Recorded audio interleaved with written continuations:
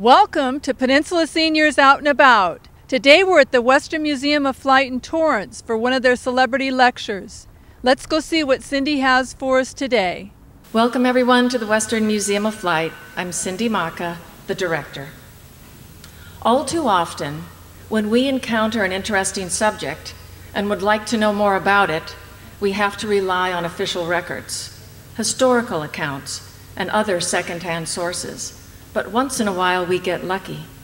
We find an interesting subject that we want to know more about, and we are able to get first-hand accounts of the inside story. Today is one of those lucky days.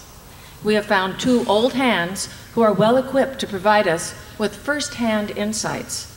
What's more, when it comes to knowledgeable old hands, they don't get much handier than these two. And let's face it, they don't get much older either.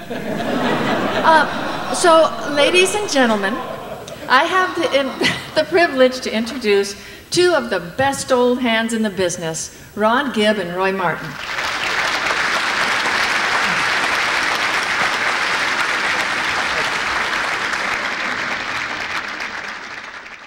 This is a rare opportunity to document development of the reconnaissance in the F-5. I was hired in 1966 to support the first camera installation on F-5 and ended up being involved in every version of the reconnaissance F-5s. And then it was also the project engineer on the RF-5E. And it was a 32-year program. I'm going to talk about the history and the design, and then Roy's going to talk about what really happened after they got to fly it. The discussion subjects are a little background, the early reconnaissance in the F-5A, which the RF and the Canadian and the F-5E, the influence that we had on Vietnam, on the design and decisions on the RF-5E, and then the Northrop-funded demo and full-scale production, the Saudi program with the LORAP, Singapore co-production, and then we did a GPS upgrade in Saudi in the late 90s. Then Roy's going to talk about the flight test operations for all of this activity. I'd like to introduce Roy Martin, who is the chief test pilot for Northrop. He has been key to the development of the RF-5E and has been one of the key pilots for all the flight test activity at Edwards and the development of the aircraft. Roy?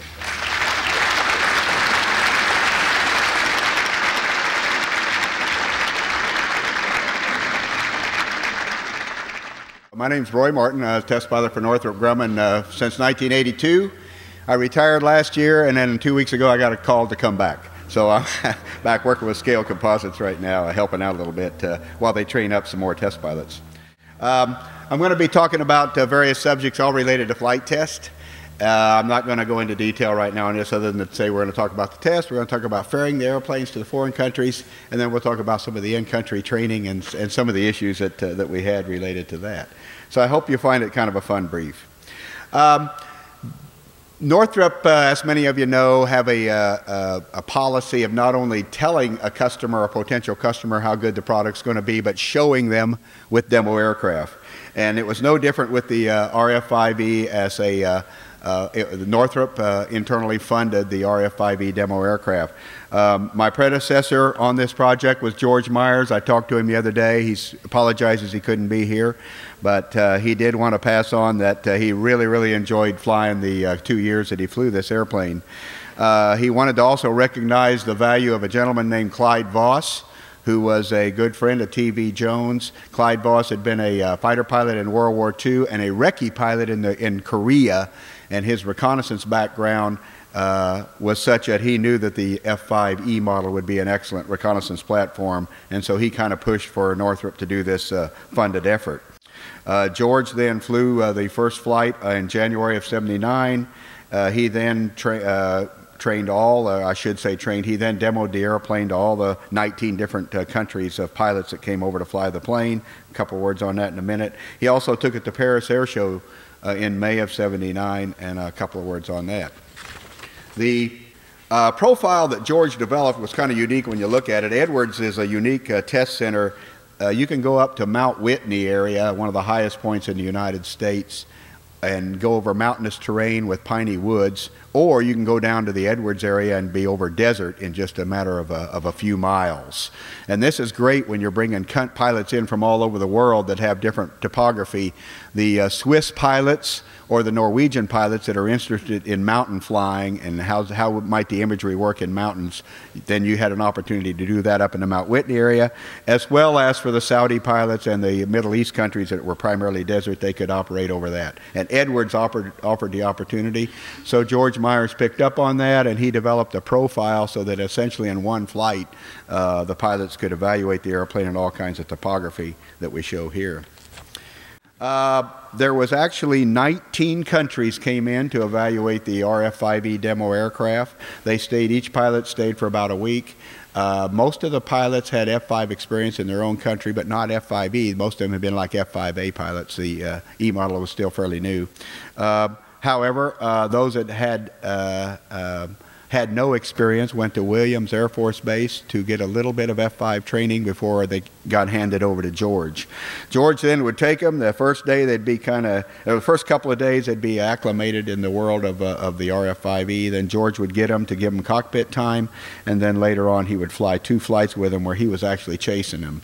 This is exactly the model we were to use later as we demonstrated the F-20 to many foreign countries. So he was a precursor on making all that work. I think it also speaks well of the F-5E, its simplicity, in that a pilot can come in with very, very little fighter experience and can fly the airplane, be comfortable with the airplane, and safely operate it. George then took the airplane over to Paris. He said that he didn't get to fly directly over the city, that was forbidden, but he did get to do the peripheral road all around. So the oblique cameras that are taking pictures at the side is what a lot of your Paris air shots are taken from.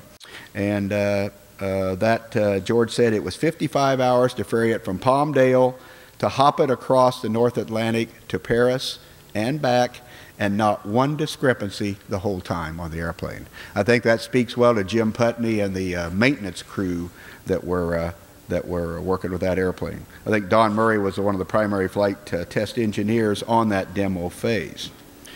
So then comes the production RF-5E. I hire in 1982. George Myers left in late of '81.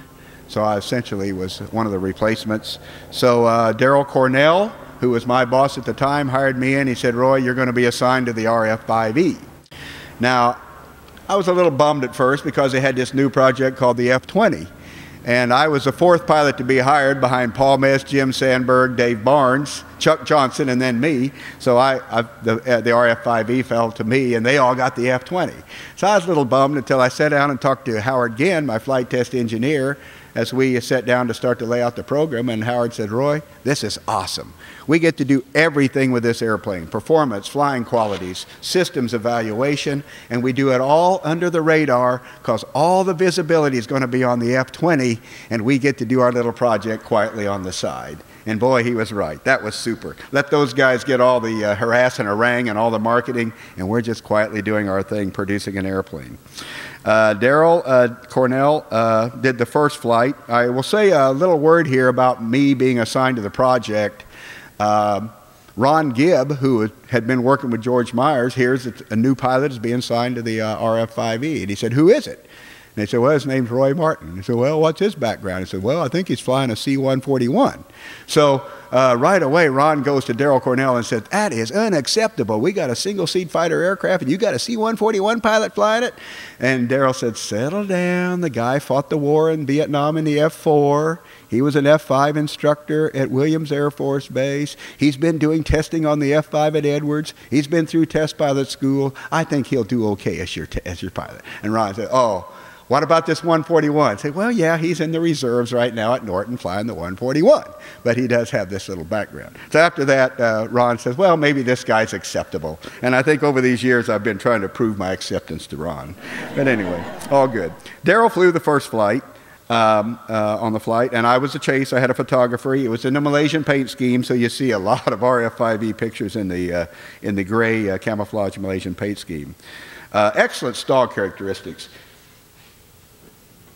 Being a pilot, I either got to talk with my hands or a model. But this V nose cuts through the air just like the bow of a ship.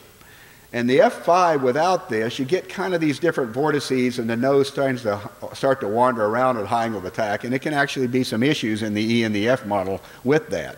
But with the Recce, this puppy is solid all the way up, well through the stall condition. And all the pilots that fly the Recce say it's the best of the flying F5s. And in fact, Andy Tigereye and Andy Scow pick up on that later, and they then understand that this vortice concept, that this RF-5E really has good, strong, perfect vortice coming off that nose. And so when they went to the shark nose, kind of had its evolution, if you will, from the RF-5E. One of those little known stories there.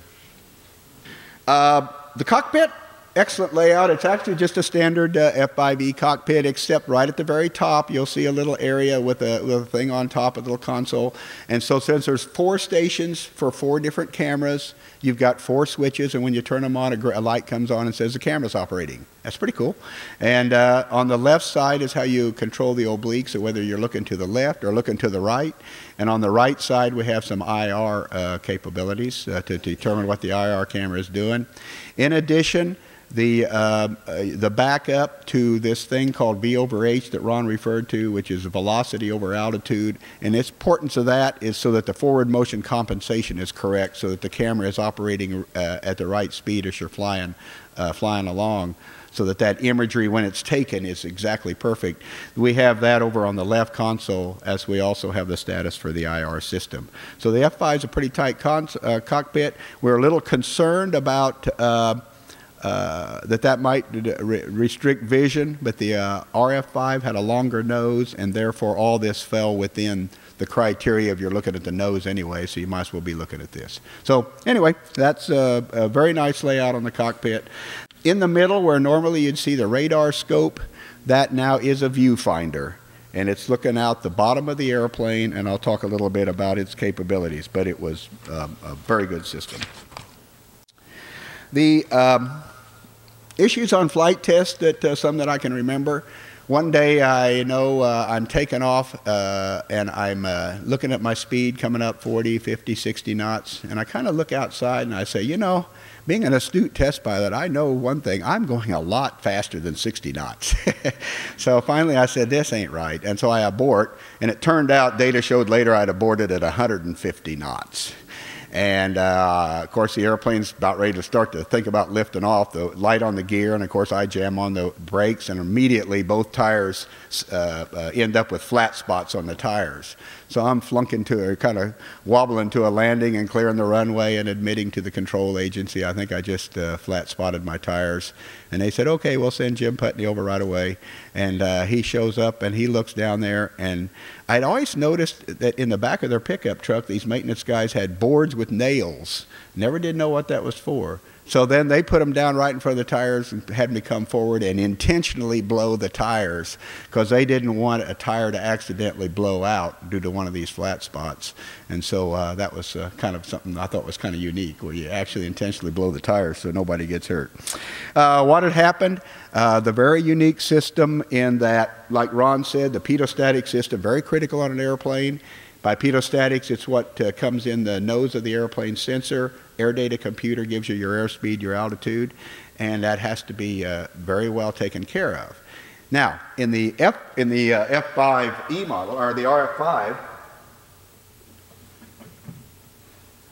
Ron Gibb and his guys want to have this forward shooting camera called the KS-87. It's a framing camera. To load that camera, they would pull the nose forward. So if you pull the nose forward, you're going to break into the pitot-static system. On the demo airplane, they used a little hose, a flexible hose, but you had to be careful that the hose might get pinched when you closed the door. So Ron and Bob Walkie and these guys come up with a system in which you actually, when you pulled the nose forward, you disconnected and shut down the pitot-static system.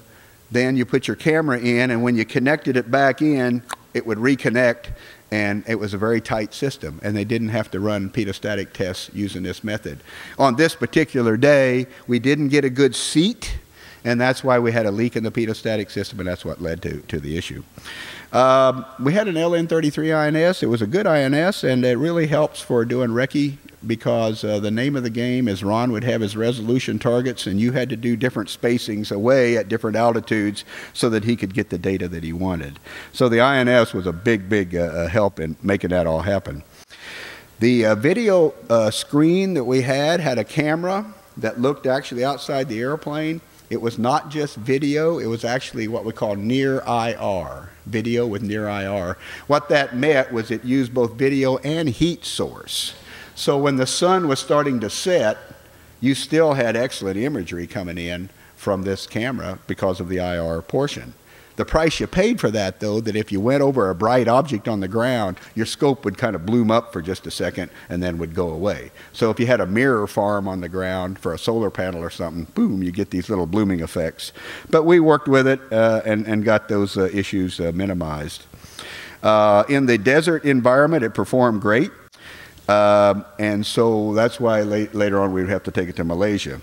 In the audience we have today, now I was the Northrop pilot assigned the project, and the Air Force was giving us oversight, so we had an Air Force pilot with us. One day we had a mission when they said they wanted us to use the KA-56, which is the low altitude camera that you have to be like 500 feet over the ground to get the really good imagery that you might want. They said, we want you to make a run up Mount Whitney, right up the side of Mount Whitney, stand within 500 feet of Mount Whitney, all the way up until you clear the top. You know, I looked at that profile and I said, that's a perfect mission for the Air Force pilot. So we have with us Mark Steuben. Mark, stand up. There you go. So anyway, yeah. So as Mark tells the story, and there's a picture over here of Mount Whitney. So the good news is Mark got the picture. Now, he starts coming up this side of this mountain, and he's looking at his video viewfinder, and he sees, I'm not cleared the mountain. I haven't cleared the mountain. I haven't cleared the mountain. So I haven't gotten the top of Mount Whitney yet. Finally, yeah, I cleared Mount Whitney, except he is out of airspeed. So here he sits wondering if he flops forward, he's going to be looking at Mount Whitney, and if he flops back, he's going to be looking at Lake Owens. And fortunately, it flopped back. And thank you, God, airspeed increasing, and he takes over and recovers the airplane. So he did indicate that was a rather a tense moment, to say the least. I'm kind of glad I gave him that sort of thing. They said the same thing happened when the Northrop pilot tried it in the prototype. The lesson learned was they could find out all the precursors. They didn't warn him. Yeah, they didn't warn him, that's right. Anyway, the next thing we did then was to take the airplane to Eglin because hot and humid testing. When I say it was a very well-run deployment, you want to go on a deployment with Ron Gibb. And the reason, Ron was project engineer, and so Ron comes into the team one day and said, you know, we could all go to hotels like we always do and stay in the Holiday Inn, or it's Eglin, they got beautiful beaches, we're going to be there for a month, why don't we rent condos since it costs the same, and let's all stay in condos on the beach. Like, woohoo, Ron, you demand. And so that's what we did. And so that made it a very, very enjoyable deployment. It's too bad the systems work pretty good. I'd like to have stayed there longer. We did have one issue with that we were identified, and that if you persisted at high altitude and cooled the system down, did a very high speed to low altitude, the moisture in the air would fog up on the sides of the windows, on the inside of the windows where the cameras are trying to shoot through fog. So you've seen your glasses fog up sometimes when you get in cold air, same thing. And so again, Mr. Walkie and Mr. Gibb get to work, and they design these little fans, and these fans would spew air across the side of the window and keep the air moving, and that solved the problem. So it worked out pretty good. He mentioned that we had limited support there at Eglin. We actually had pretty good support. Ron was worried, oh man, we're low priority. Are we going to get the chance to put the resolution targets where we want? Are we going to get a chance to do the runs? So it's the first day at Eglin. The whole Northrop team is in the room, and in walks the project officer for Eglin that's going to be our liaison to see that we get our resources. This liaison is Major Leslie Kenny. She later became General Leslie Kenny. She was the first woman, flight test engineer, to go through the test pilot school, and she was my classmate. So years ago when I went through test pilot school. So when she walks in, I said, oh, cool, Les is our liaison. So I go up in the front room and give her a big hug. And Ron says, you know, if my test pilot is hugging the liaison, this may be going to work out okay. So, anyway, it was a great test. Then Ron comes up one day and says, hey, Roy, I want you to overfly Los Angeles Olympics. It's like, oh, really? You know, like that's not high enough visibility. It's not, of course, as bad as it is today with the 9/11 issues, but back in those days, a lot of coordination required with LA. The airplane was chased by Chuck Johnson in the F-5F, and that's why we do have, it had a photographer in the back. I think it was Dan Koblosh. So that's why we have the imagery that you see of the airplane over the Olympics. I set it up with LA that we would come in below 18,000, so at 17.5, and I would set a dive up to 7,500 to recover at 7,500 feet. So the dive was to get the forward-looking KS-87 frame camera to get a good shot.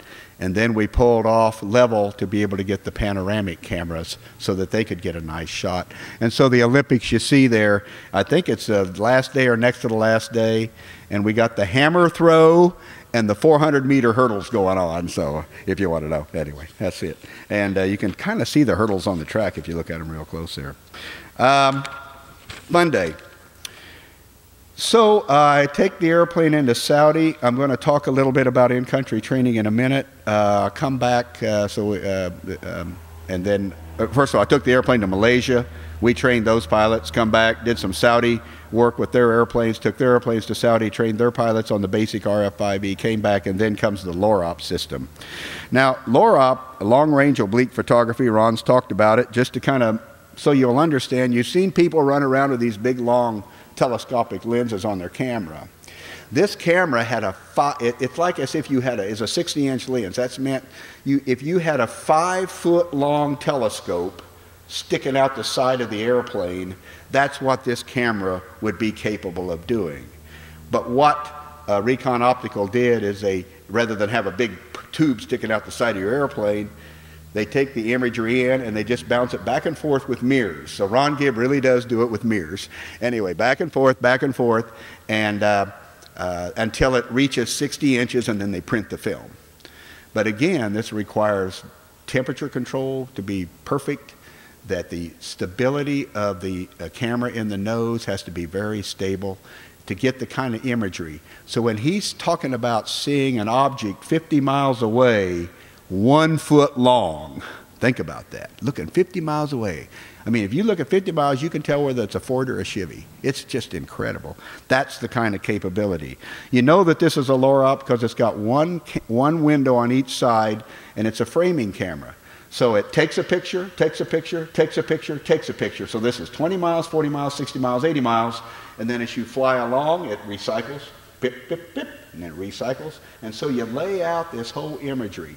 And so when Ron says in the Gulf War, Schwarzkopf liked it, they knew everything on day one of the war because this LOROP had gone through and documented every item along the border of Iraq all the way up to about 80 miles. So on day one of the war, they knew every gun emplacement that there was all the way along there. Amazing capability, amazing camera, love it. The flight testing, the problem with the camera, this 670 pounds, I think he said. A typical F5 flies at about 15 to 20% mean aerodynamic chord, and it'll rotate at about 150, 155 knots and get airborne, typical F5.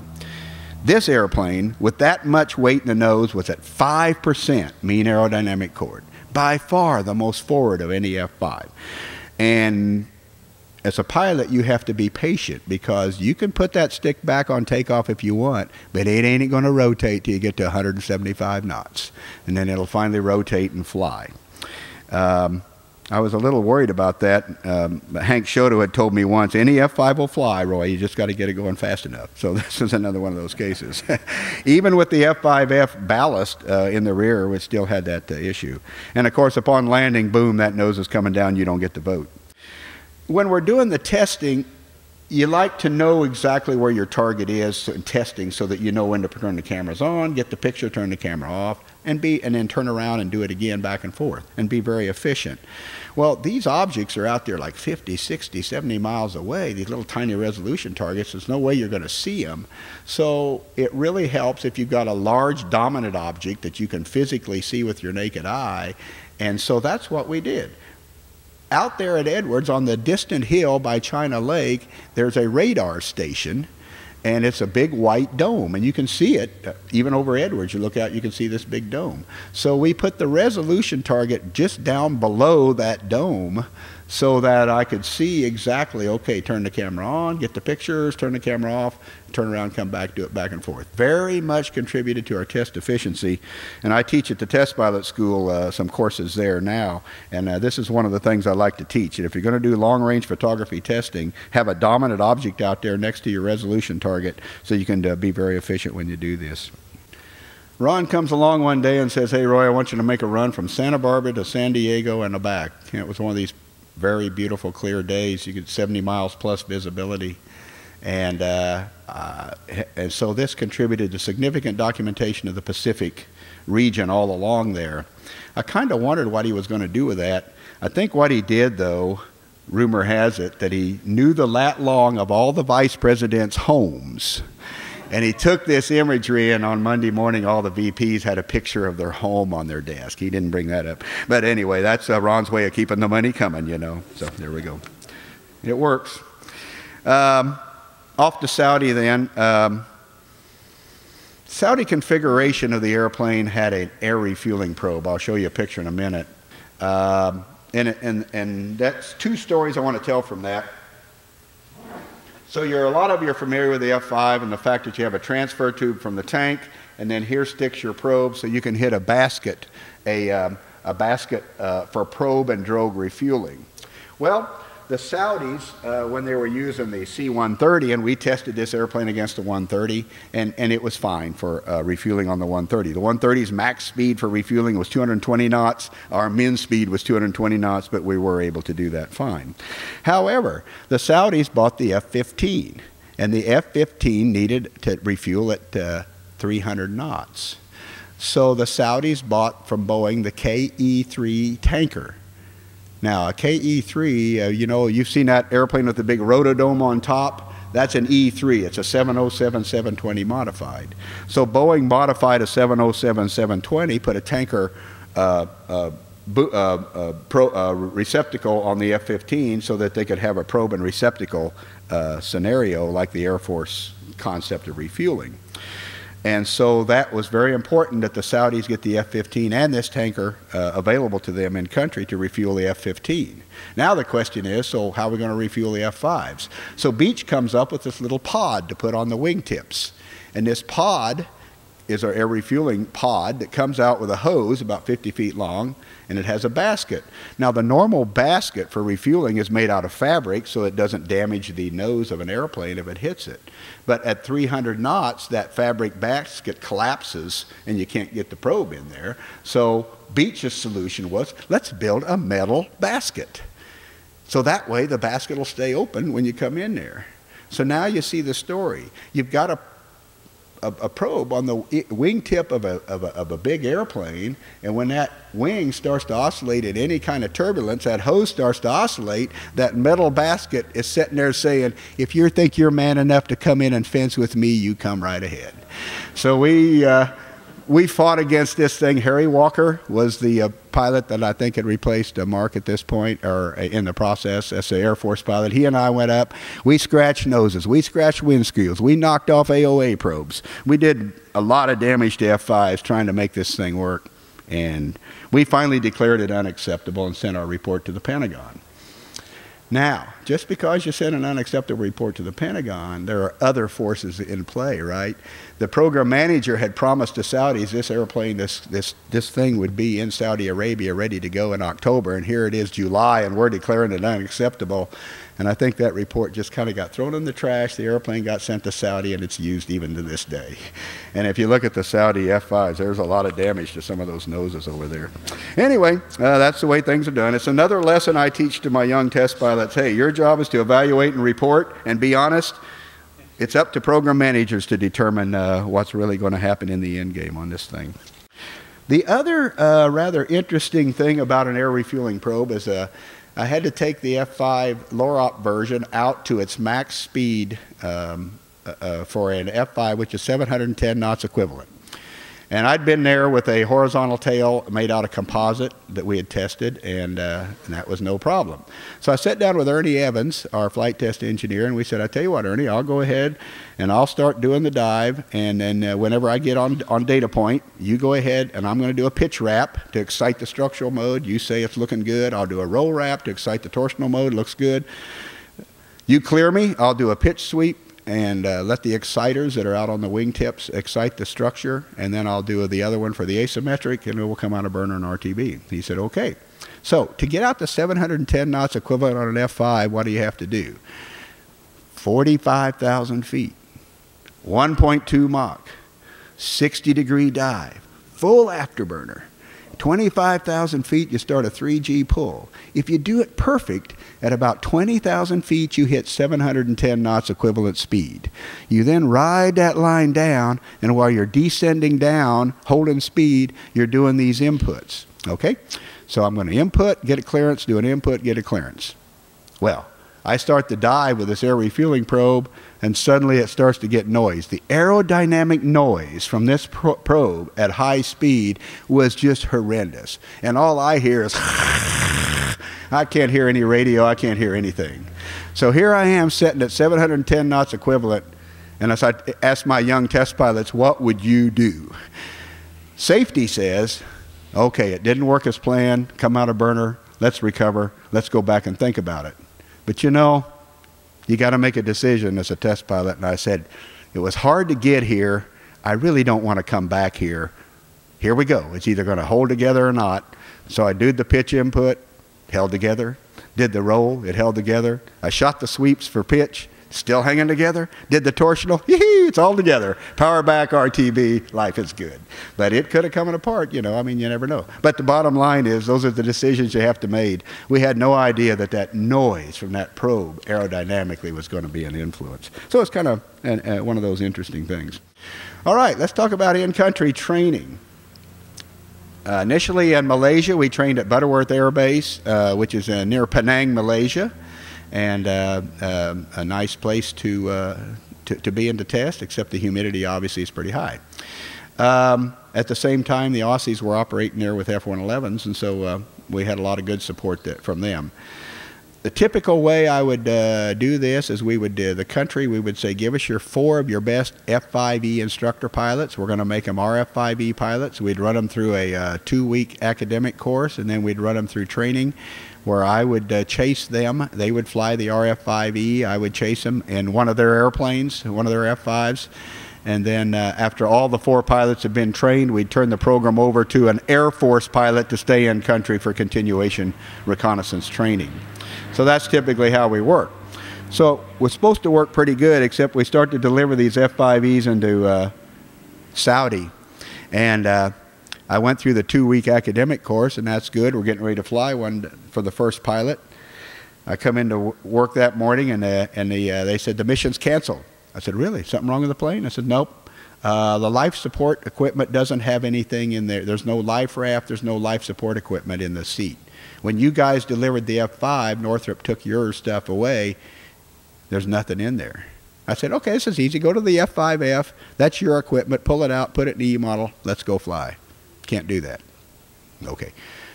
Next day I come in. Mission's canceled. Why? No life support equipment. It's like, how long is this going to last? So finally I go to the wing commander and I say, we got a problem here. You know, we got to get this thing fixed. So it turned out what had happened was the airplanes had arrived into Taif, Saudi Arabia. The life support shop sergeant, life support officer I should say, looks around. He sees 10 F-5Es arriving, or F-5Es. He looks at his manning. He sees no increase in his manning. So he says, I'm not going to support 10 more airplanes. I don't have enough people. And so that's it. You stop. And it's like, whoa, okay. So the wing commander then called Riyadh. Riyadh then got an additional slot assigned to the Taif Life Support Office. All the guy wanted was an additional slot. The next day, he takes the bag out of the F-5F, puts it in the F-5E, we go RF-5E, and we go fly. So there you go. So different air forces around the world operate in different ways. And the fact that a life support shop could shut down a training was, I thought, was rather unique there. Anyway, we trained the group there and got their RF-5E pilots all trained up in the basic airplane, and then later I went back for the LOROP training. Now, to get the airplanes over to these countries, both the F-5 and the RF-5, we started doing ferry flights. And this happened just a little bit after I hired in. Now, there's kind of a history behind ferry flights in that mostly the airplanes, initially when I was a brand new F-5E pilot at Willie, we did ferry flights of F-5s to Saudi and Iran. And then the Air Force started breaking them down and putting them on C-5s. And most of the F-5s were delivered to foreign countries on C-5s, then put together, and then an FCF in country, and then the airplane turned over to the country. But then in about 83, Morocco hires a little company called Phoenix Corporation to hire pilots to ferry the airplane from Palmdale to Morocco. And when those airplanes arrived, they just used Navy aggressor pilot or adversary pilots that were on leave, and these guys saw a chance to make extra money, so they show up at Palmdale, jump in, and off they go ferrying these airplanes. But they arrived in Morocco very bad condition. You know, the airplanes looked terrible. The cockpits were all cluttered with maps and charts, and there was even evidence that the engines had been fodded. And T.V. Jones heard that his beautiful F-5s were arriving in this country in crap condition. And he said, that stops right now. So he said, from now on, every sale of every F-5 is going to have a $100,000 line item, and we will promise we will deliver that airplane to your door, and Northrop will do it. And so from that point on, we got in the ferry business. And this is how it worked. And we used the same model George Myers had used when he took the airplane to Paris. We went on the wing of a Gulfstream, a G2 or a Learjet, the company aircraft. All we had was UHF radio, which was not going to be good enough to operate throughout to get these airplanes delivered. So the corporate jet did all the communication and navigation, and we just flew on the wing. Boy, a lot of coordination, a lot of visas, a lot of overflight clearances, a lot of hotels, taxis, very rugged thing to do. Delivered in both day, night, all weather conditions. We pretty much didn't stop as long as we had the range of the weather where we would go. If you talk to Metz, Sandberg, Martin, Chuck Johnson, Brent Barker, they'll all tell you probably the most dangerous thing we did was ferry airplanes because of some of the weather and the stuff we had to go through. And it's also some of the most interesting flying. But our motto was quite simple: no bet metal, all else is rubbish.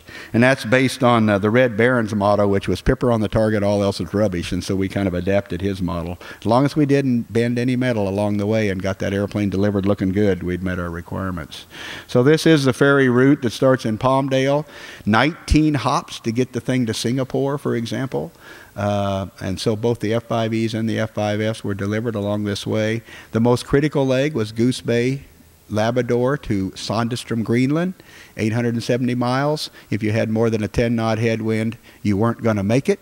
And the bad news about Sandestrom, you're either landing at Sandestrom or you're bailing out. And when you bail out, it's over the North Atlantic, which is very cold up there, a lot of icebergs. So we had with an F-5, we always said at 1,000 miles, you'd better be looking at concrete, you know, and that's kind of the way it was. But that leg was the most critical. There was a lot of issues you can't even think about. Like when you land in Delhi, India, you got to pay the agent in American money. You got to buy gas using traveler's checks, and you got to pay the landing fees in rupee. So you got to go run off to a bank, find rupee. So everybody's got their own little criteria. These are just a sample of the myriad of things you get into when you get into worldwide delivery of airplanes. Not an easy task. So the fact that we delivered over 100 F-5Es or our F-5Es combination and had no bent metal, we're pretty proud of that. Okay, the final testing I did was with the F5. My final association, really, with the RF-5, I mean, was the introduction of the INS GPS. The F5 itself had the LN33, and the day that Ron and I arrived at Riyadh headquarters to in-brief the commander of the Saudis that we were going to install these INS GPSs, that we were there to do that in these RF-5Es to swap out, was kind of an interesting day in that this commander, we were with the Air Force, U.S. Air Force was there with us, and they walk in, we sit down at this meeting, and immediately this RSAF commander starts just really chewing out this Air Force guy about lack of support in some of the areas. And he has this tirade for about 10 minutes, and Ron and I are looking at each other like, oh boy, this isn't going well. So then he finally turns to Ron, and he says, so why are you here? Ron says, we're here to brief you on this new INS GPS. And then he turns to me and says, so what good is that? I said, well, the LN33 after an hour is about, could be as much as a mile off. The LN33 will be 100 feet off. He said, really? I said, yeah, it's continuously updated with the GPS. It's the latest and greatest, and your pilots will be able to use it for precise navigation all the time. And boy, after that, he welcomed us. Like, we turned that meeting around, and what support do you need to make this happen? Now, the initial design of this INS GPS is kind of interesting from a pilot's perspective in that we adopted a Honeywell 764 who built the basic INS GPS. The interface to the pilot was built by Rockwell Collins, and they had used it on a German airplane that had been a submarine, anti-submarine warfare aircraft. So a navigator, it was designed for a navigator to use, kind of a very complicated system. And I sat down and looked at, started working it a little bit on the little prototype that we had, and I said, there's no way a single-seat fighter pilot can operate this. It's just too complicated. We've got to get it to look more like the basic Saudi system that they're used to. But Aziz Sultani, who is in charge of the Northrop Grumman avionics, comes to me and he said, Roy, we're putting this system in the F5. Don't do your normal thing of trying to change it. It's going to cost money. Adapt it the way it is and get it in there. You're off to a meeting with Rockwell Collins, Honeywell, and you at Cedar Rapids, Iowa. Okay, Aziz, I got it. So I go in there and sit down at this meeting, and there's an engineer from Honeywell, an engineer from Rockwell Collins, myself, and then some management people sitting around on the back. And I started out by briefing what the mission was that this airplane was going to have to be used at. Right away, the Honeywell guy says, the interface from Rockwell Collins isn't going to work, is it? And I said, not in its current concept.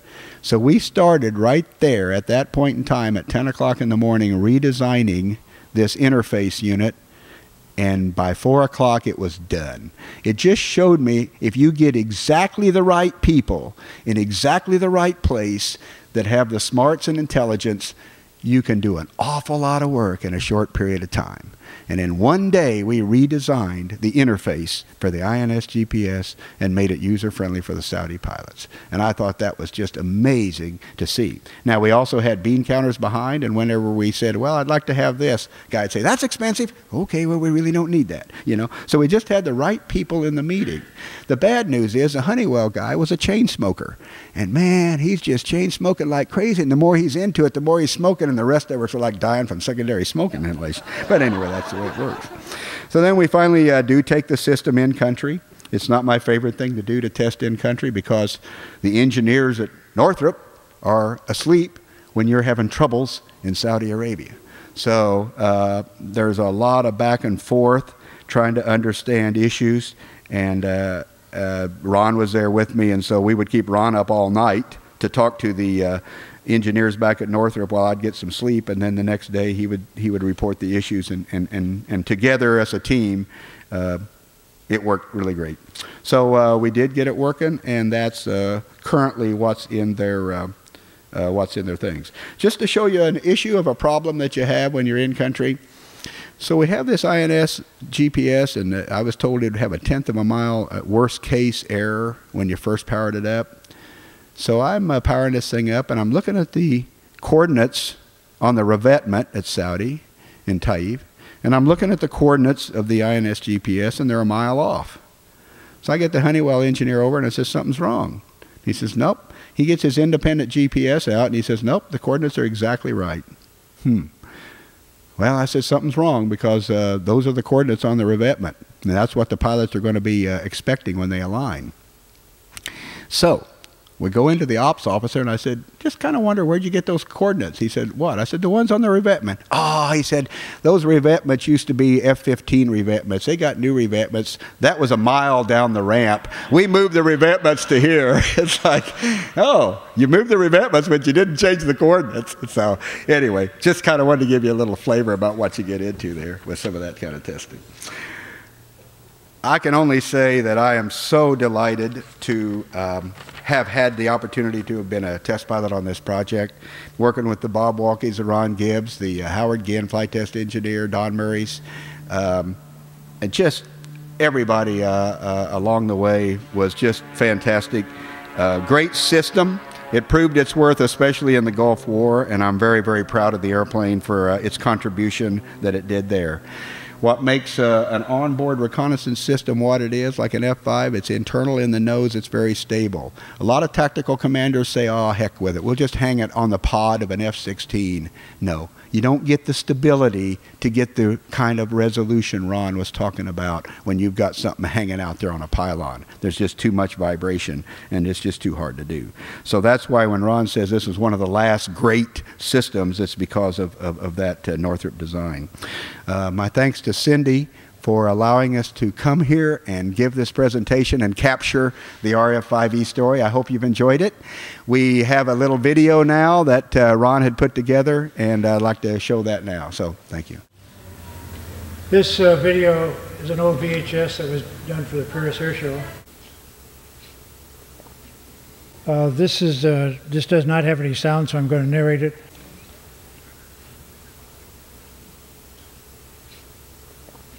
This is the first flight of the RF-5E with Dora Cornell, the Malaysia aircraft. And in this configuration, we had 3 windows without an IR line scanner door. Picture from the chase airplane. And this is the picture from the Learjet with the periscope down low altitude. And then the landing of the aircraft.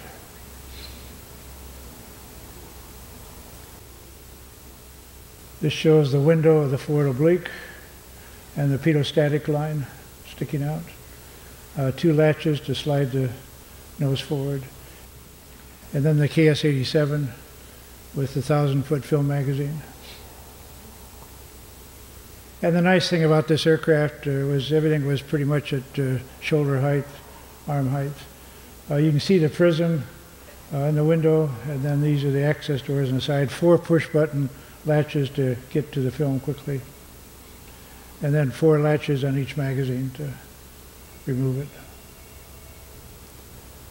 And these magazines are all common with the RF-4C, common inventory item. The 87 and the 56 flew in the RF-4C. And this is the magazine for the IR line scanner.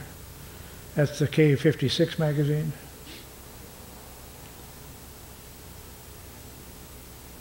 The window glass was 3/4 of an inch thick, and it was made just like a lens. It was a very precision window. We had to make a rod that would hold the door open in a 60-knot wind and a hurricane. So it was a big, heavy steel, stainless steel rod. This is the pallet coming out. There's 4 bolts on each side. Holding the pallet in the aircraft.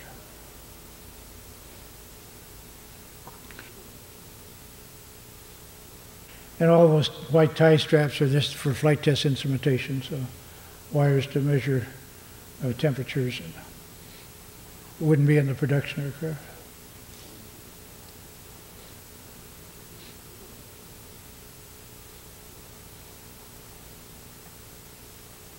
K-56.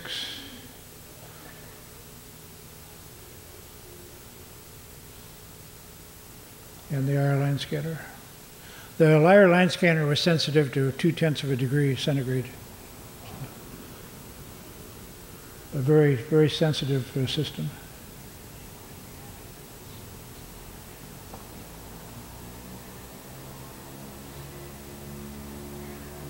Different coverages.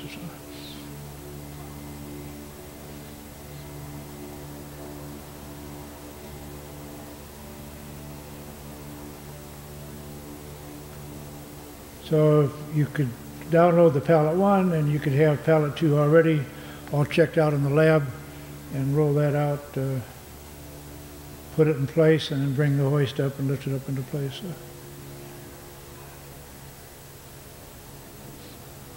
And then the IR line scanner door would come off, and you can see in the window.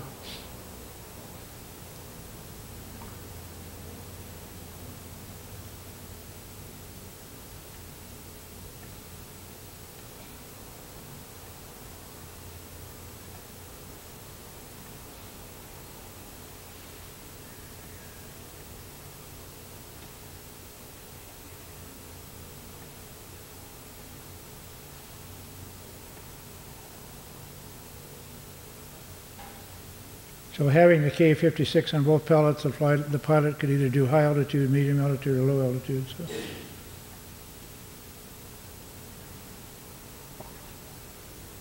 What's that thing weigh? Say again?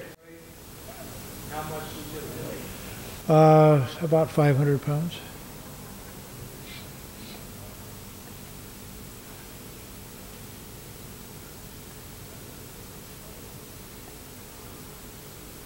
And you can see the fans on the windows that Roy was talking about to help with the defog, get mass airflow across the window.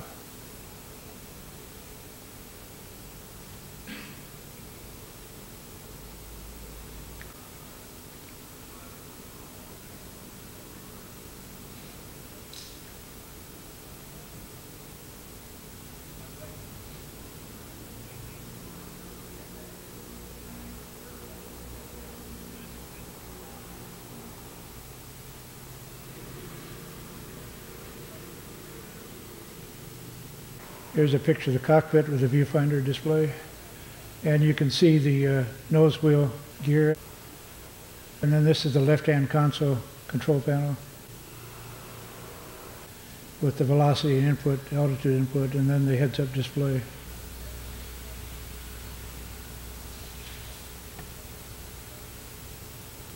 Picture on the ground, looking through the viewfinder. And it had a zoom lens on it so you could go wide angle. And here's some in-flight imagery.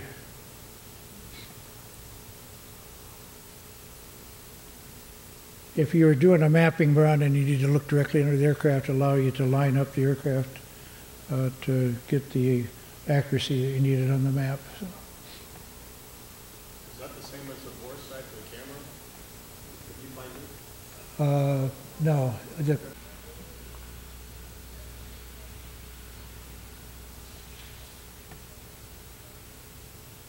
The question was, did that bore sight the cameras? And it's a separate system. So. Okay, so that's the film. Just one thing. There's a lot of stuff in the wall. There's an inboard profile over here of the whole airplane, a 5th scale drawing. There's a full-size drawing of the nose. There's actual image sizes of the negatives over there. The 60, the K93 with the 40, with the 60-inch negative size. A couple of pictures of Yosemite, the Olympic shot, and then there's the sunset, the strip at Las Vegas before all the buildings were built, and then Disneyland. So you're welcome to look at it if you have any questions and give me a call. I guess we can take questions for me and then we can have Roy come up and take questions. The question was, how do we maintain the temperature for the scanner? We didn't need to because it could not look at any structure. It was measuring whatever the temperature radiated from the ground. That's what it was measuring. So it was not critical what the temperature, because it was cryogenically cooled with a pump. So it was operating at liquid nitrogen temperatures. The question is, are we still supporting the Saudis today? And Northrop is supporting them. They retired the F-5 fleet in 2008 and then turned around and put it right back into service. I was over there for the retirement ceremony, but it didn't last very long. So they're still, and they're more interested in Yemen than they are in anything else. So, yeah, the question is, the environment more difficult today? Yes, it is. So I'm glad I'm not going back there anymore. I spent a lot of time in Saudi, and I'm just as glad to be here right now.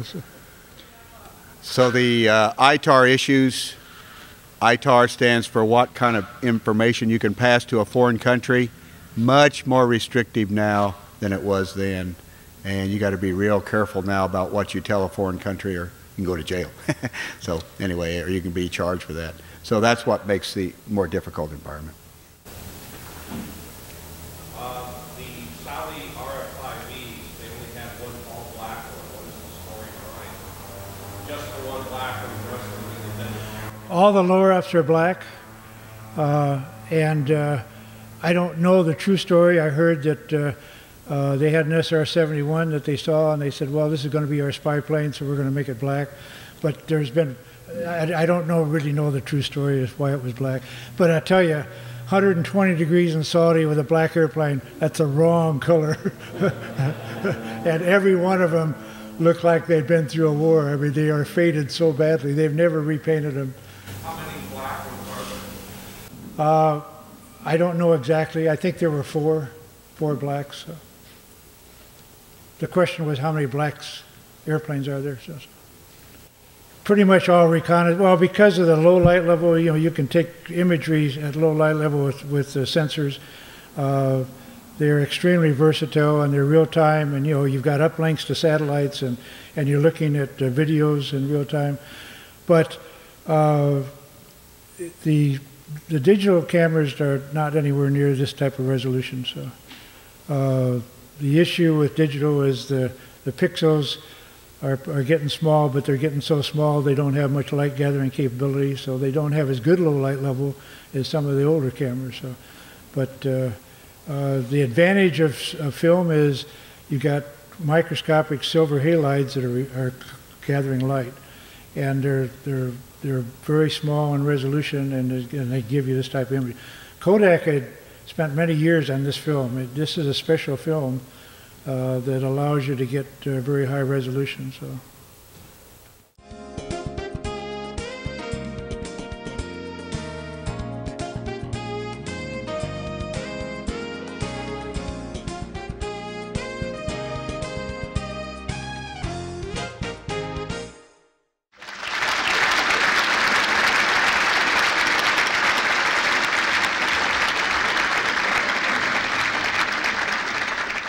Thank you for watching Peninsula Seniors Out and About here at the Western Museum of Flight in Torrance. I'm Betty Wheaton. I'll see you next time.